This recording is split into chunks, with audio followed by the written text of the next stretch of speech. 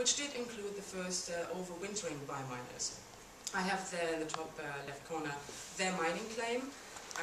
Those of you who don't know Spitsbergen, I have a map later on where I show you just how small this claim is compared to other British claims that were made at a later stage. Bottom right is a little overview of the situation of the company's operations on Spitsbergen. You can see the fjord, the typical shipping transport, and the steep hill and mountainsides that they were trying to operate on. Perhaps not the ideal environment. I should say also that I don't want to give you the impression that these were huge companies. The office in Britain was usually someone's home or someone's work address. And what you see in these pictures is their endeavor. So you see the bottom left, the mining settlement itself, and the top right, the pithead arrangements, a shed, and the self-acting incline. You will notice that the bottom two pictures are actually postcards because at the time, Advent City was hailed as the northernmost town in the world. Now here's a term I'm using, political heavyweights. I since thought that maybe I should use a reference to card games and call it a trump card. Emerson Mustrom Bainbridge was a very successful collier, coal owner in Newcastle and then throughout Yorkshire at the time, and a very influential person in the coal trade in Britain. He also tried his hand at politics and was a Minister of Parliament for Gainsborough. Don't ask me where that is.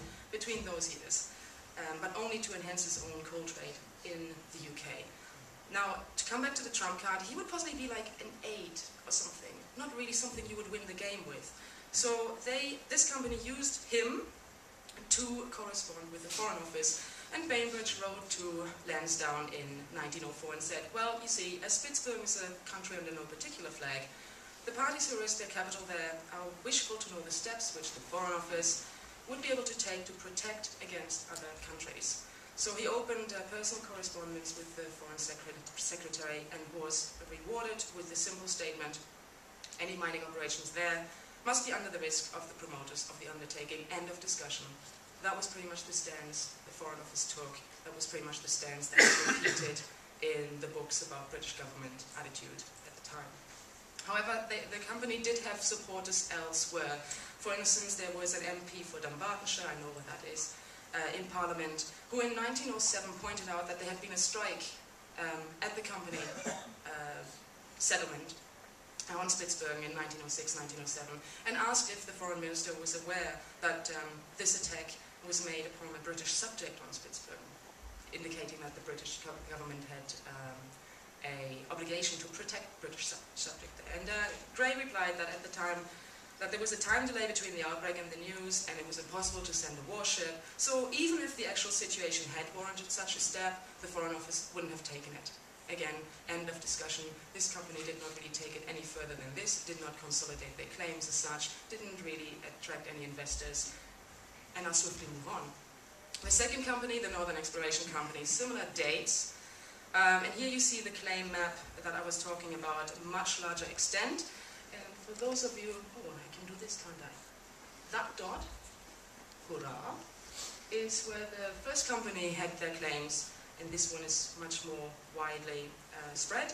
And in the top right corner you can see my company directors being very proud of their claims at the time, and bottom right shows you one of their extensive settlements. This one is at Research Bay, used it as headquarters at the time of their 1918-1919 expeditions to the island. It's just to give you an overview, and again their office in Britain was someone's home address.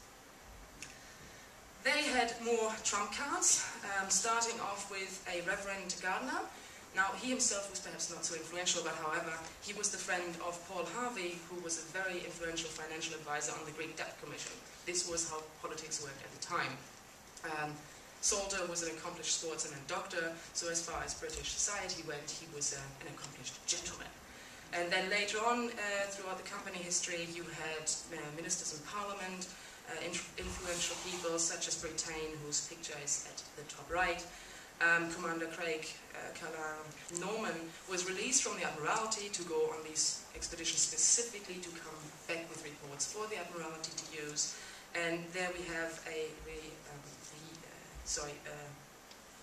Lieutenant Morton received the Victoria Cross and was released from the War Office to form his opinion on Spitsbergen as well. So at the time there was increasing interest, and perhaps you can go from Gardner being a 5 to perhaps Borden being a jack or something. So the trump cards were increasing, and their political wranglings also included personal correspondence with the Foreign Office, warranting the reply that everything is done at own risk, but then they actually march up to the Foreign Office and have discussions where plans get deposited in a bank and not with the Foreign Office. They don't want to take any responsibility at that point.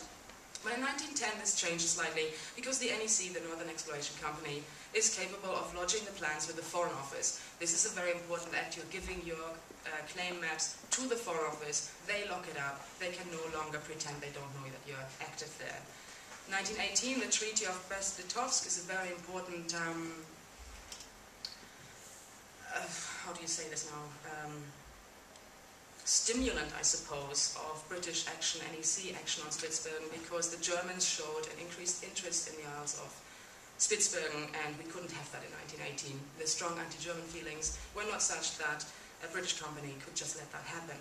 And their next expedition was approved and fitted out by the Foreign Office and the Admiralty. It used names such as Shackleton and Wild to advertise the endeavour, although Shackleton was later recalled and never went.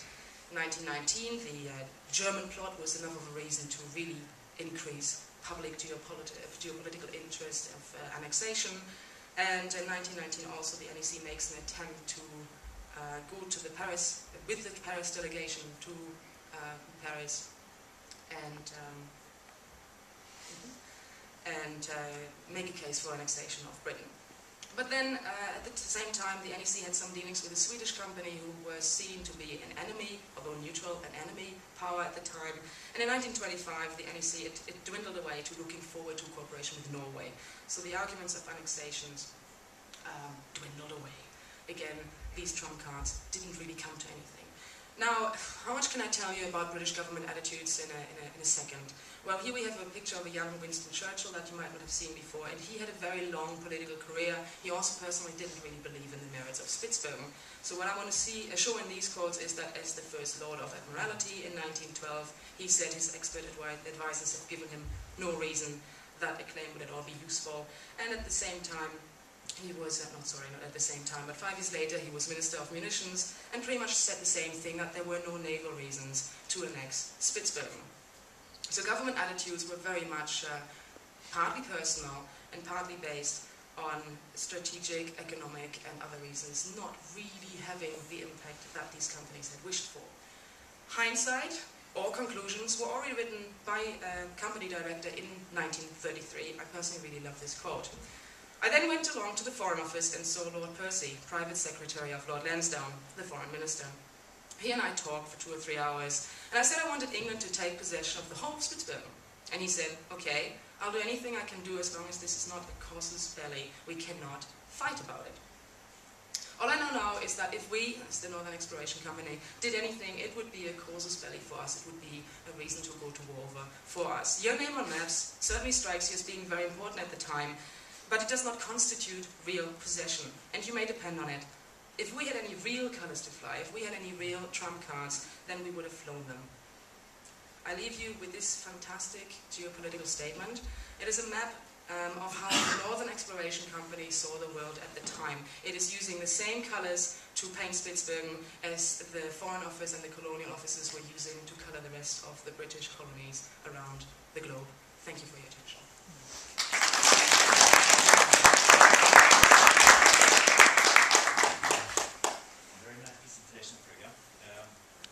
We have a few minutes for questions.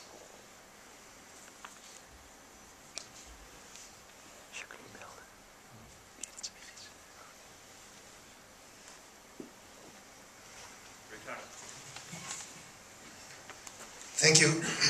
Can you expand a bit more, perhaps, on the reasons why Britain would not be interested in Spitsbergen, given already the huge empire they had at the time? And their expansionism. Thank you.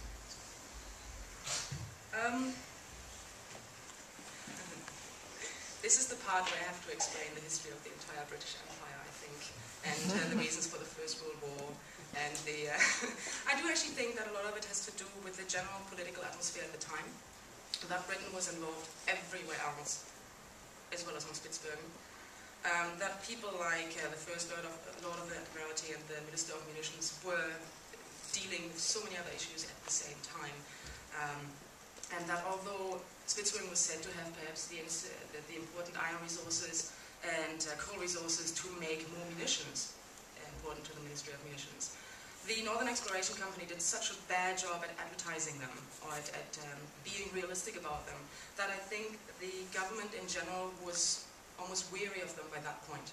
They used a lot of rhetoric, they used a lot of propaganda, anti-German propaganda, and pro-our resources propaganda, anti-Norwegian propaganda, that even I at times am thinking, oh come on, get back on the carpet and keep it real.